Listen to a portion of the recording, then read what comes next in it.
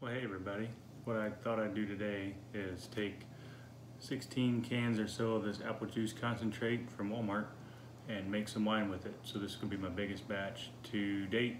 I've got both of my primary fermenter buckets. They each will hold up to 6 gallons. I don't know if I'll make quite that many. But I'm going to make a pile of apple wine, air quotes on the apple. Found a recipe. Most of them were for gallon batches, but I'm gonna make a big batch. So a little bit of scale up, a little bit of guesswork. So I'll take you through the steps that I'm gonna follow to make this wine. So we'll start by dumping this frozen concentrate into the bucket. It's been a while since I've been at the store, a couple hours anyway. So it's kind of slushy, kind of squishy. There's some left over, so I'll rinse it out in water that I've got here waiting to go. But basically it's going to be adding the concentrate, some sugar, yeast nutrient, a little bit of lemon juice, and of course this concentrate. And then I'm going to mix it all up. I have a Worley mixer here. I'm going to put on my drill, and then once everything's well mixed, I will add the yeast and put the lids on it, and it'll get going. Okay, so what I ended up with there was 3 gallons of apple juice in each bucket. That was 8 cans of the concentrate and the remainder of the water, up to 3 gallons if I did my math right. That came out right on. I got a 10-pound bag of sugar. I'm gonna put 5 pounds, approximately 5 pounds in each bucket. At that point, I'll probably put a couple squirts of lemon juice in each bucket as well, and give it a stir with my drill paddle mixer, just to get the sugar all mixed up. So I've got the sugar divided roughly in half. Let me show you how scientific we get here. We take this, put a little bit in, and we go to the other bucket, put a little bit in. So the thing I'm trying to emphasize there with your guessing and your about halves and your squirts and your dribbles and things is, this isn't a science project where you have to hit everything right on the cc and the milliliter. Just get it close, and the yeast and the sugar will sort the rest of it out. Here we go with the mixer.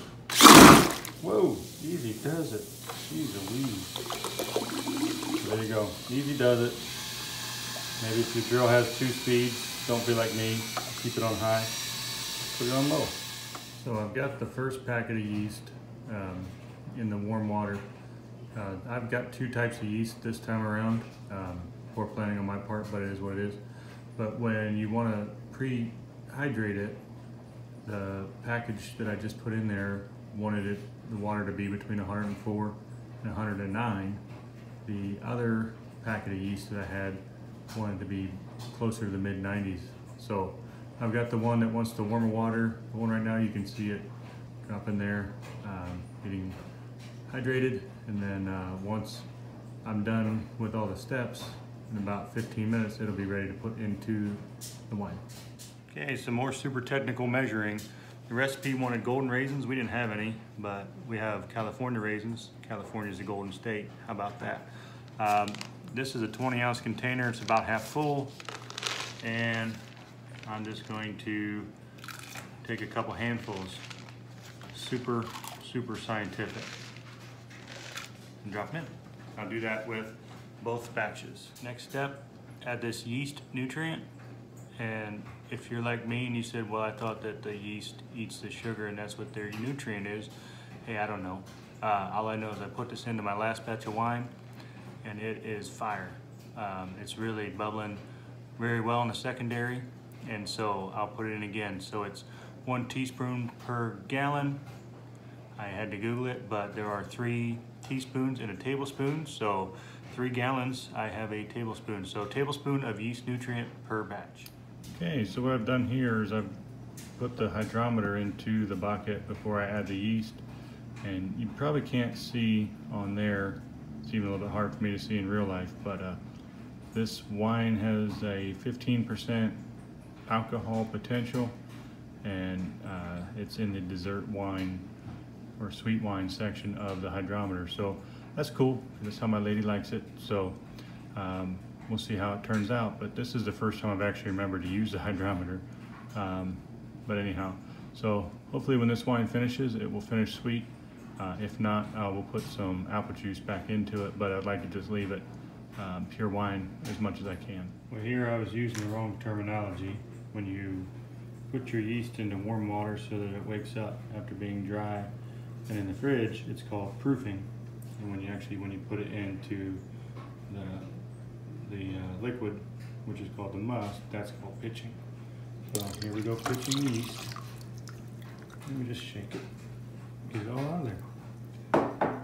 All that's left to do now is put the lid on and put the airlock on. So we'll do that next. Well, there it is, two buckets side by side with the airlocks on. I have the packets of yeast on top of the buckets that I used them on, since I used two different styles. I'm kind of curious to see which is better. Recipe called for one I hadn't used before, and the other one is the one I've used on every batch. So the thing I want to emphasize here is just do it. My wife's grandpa was a very smart guy. He used to make wine, and he did not have all the things that we have today. So if he can make wine all those years ago on the farm, surely you can make wine in your kitchen, or in my case, my dining room. So these will be in these buckets for a couple days. They'll start fermenting here anywhere between the next day or so. Leave them in there for a time, and then we'll rack them over to the secondary bottle to keep going. But here, you don't have to use the airlock if you don't have one. They say that actually during the primary fermentation, oxygen is good for the wine, but because I don't like bugs getting in the wine, then I put the airlocks in. Anyhow, so long story short, just go out there and do it. Do the best you can. If you mess up, okay, try to figure out what you did wrong and start again, and try not to do that again. But you can do this. Anybody can do this if I can do it. So I hope you give it a shot, and I hope you found this useful. Thanks for watching.